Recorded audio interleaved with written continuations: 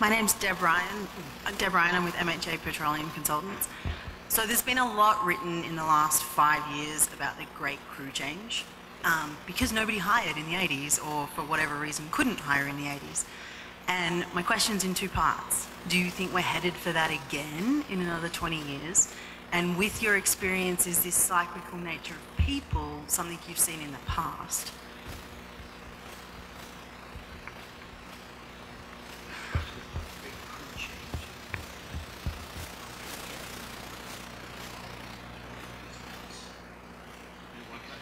Yeah, with all the layoffs now and limited students, we're going to have another dry spell. Yeah, probably. I don't know what we're going to do. I agree, yes. Yeah, this is going to have a detrimental effect on the demographics of the industry. We're going to drive out a lot of good people.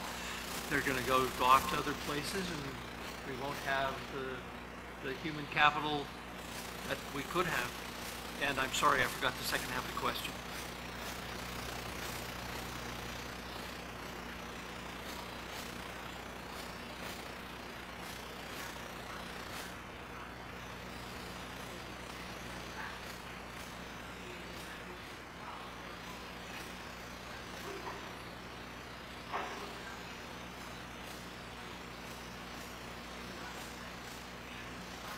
Is this cycle of people consistent with this cycle of price and like 10 years behind it? I don't know. I don't know. Yes might be an okay answer. I fumbled the first question. You three have the next. But that's really, I like the question. I'll take a stab at this, is because we're talking about SPE. This is an SPE event, and we spent what, the last 3 or 4 SPE meetings, every educational event. There were sessions on this. The big crew change. What are we going to do? The big crew change. All the experience. The more senior people are leaving. Who's going to have the wisdom? Maybe we should have been talking about something else. How are we going to consistently keep hiring? How do we manage people so that this doesn't happen to us again?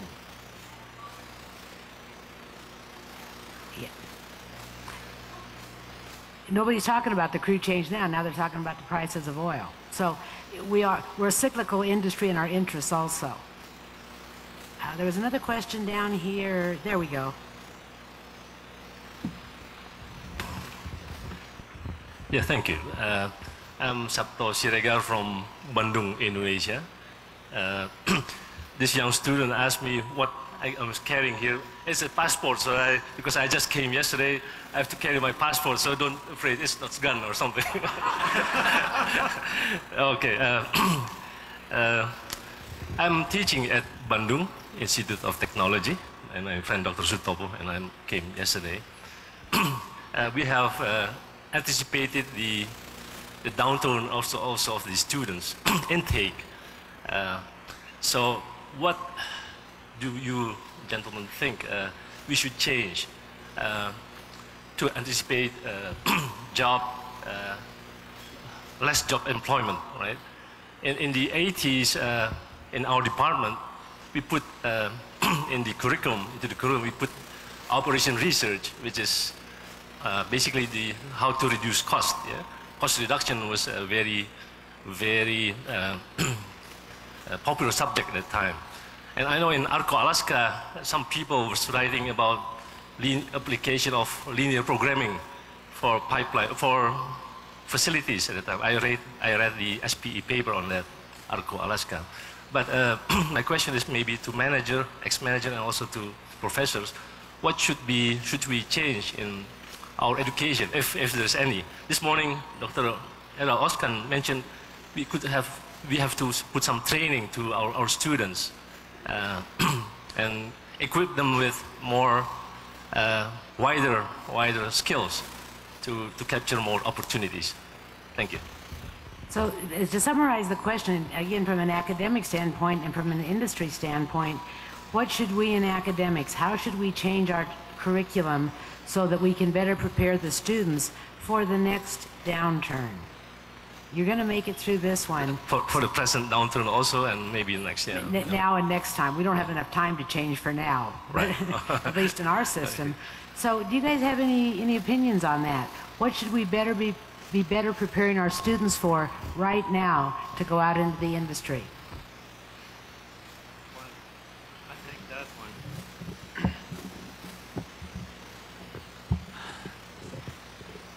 You know,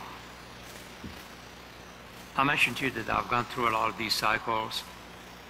You know, I fundamentally believe that we've got to get our students so well educated that they have options.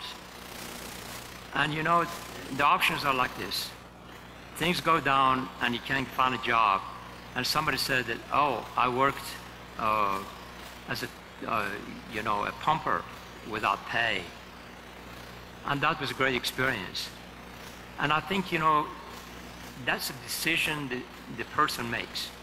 Another thing is just that, suppose we change the curriculum so the students, they have got more versatility in terms of their fundamentals. Then it comes a time like this, and you're a senior graduate, and you look at your options, and you say, look, it's going to be 1 million, you know, a shortage of 1 million doctors in this country by 2025. So if you have got a very strong academic background, you don't have to worry about it. You turn around, you go to medical school. You turn around, you go to get a PhD, MD degree. You can go to other professions. They need programmers, you know, the one who can write software. There's going to be a shortage of that. My point is this, that we have to strengthen ourselves to a point where things change. If you don't have patience, we can go temporarily somewhere else or for a few years and come back to the business we love. That's my way of thinking about how to prepare students. Just a quick comment. I think we've all said several times that we expect brighter days, and I'm particularly optimistic on oil prices moving up fairly rapidly. We'll see.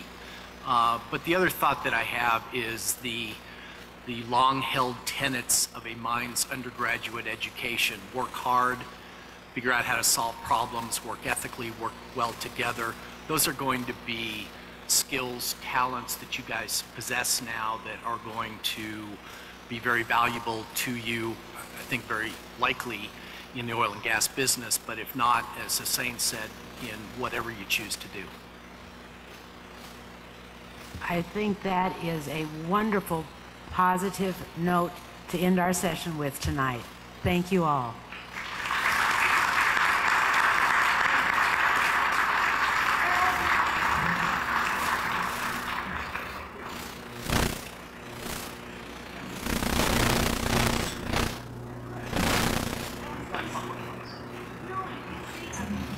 All right, now I would love to invite our Vice President, Holly Smith, to the stage to hand out some of the gifts to our speakers and the moderator. And also, don't forget to buy the raffle tickets, because we're going to be announcing the winner after the presentation. Could you please send them, Andrew? So on behalf of the Society of Petroleum Engineers, our SB chapter, we would like to offer our